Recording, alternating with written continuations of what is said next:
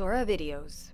Like all other Nisora simulators, the TAP and Quadratus Lumborum block simulator comes in a custom design box, which is convenient for carrying and storage. On the custom tray, there are clear labels as to which part of the body the simulator belongs to. Clear instructions for use are also provided, and all anatomical landmarks and abbreviations that are featured are printed on the label that accompanies the tray.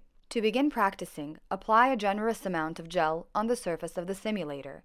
The simulator features reliable and realistic anatomical landmarks, as well as an image of where the ultrasound probe is positioned in order to begin the procedure. Before commencing needle practice, it is important to increase the ultrasound gain because of the difference in the simulator material and human tissue.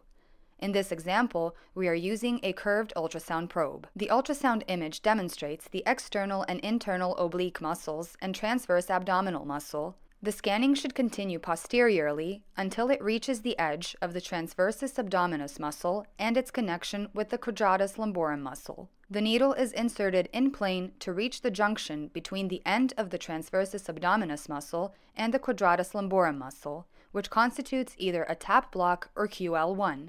Additional procedures, such as QL2 and QL3, can be practiced using this simulator and the instructions included in the packaging.